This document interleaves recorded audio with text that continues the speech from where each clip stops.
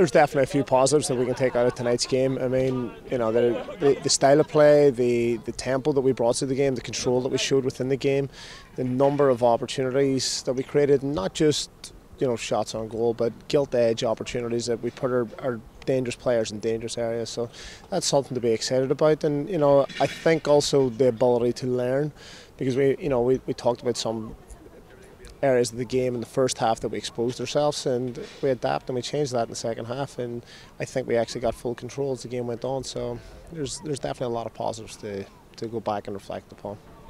I think anytime you come off the bench is just to bring extra energy and help raise the energy level that's currently on the field.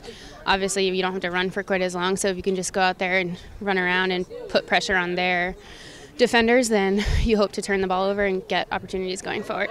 The first thing we do is we always take a look at ourselves. We don't look at anybody else in terms of the referees, the opposition, anything else. We look at what we can control, which is our own performance. And there was just a few little naive moments that we caught ourselves where we didn't have a very good defensive shape in transition.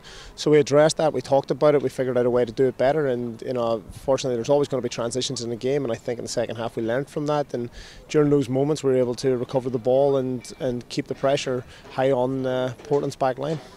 At halftime, we realized that there were like certain pockets of space that we could expose, and so when we came out in the second half, we did a good job at getting the ball forward and creating opportunities. We just had to be sharper in front of goal.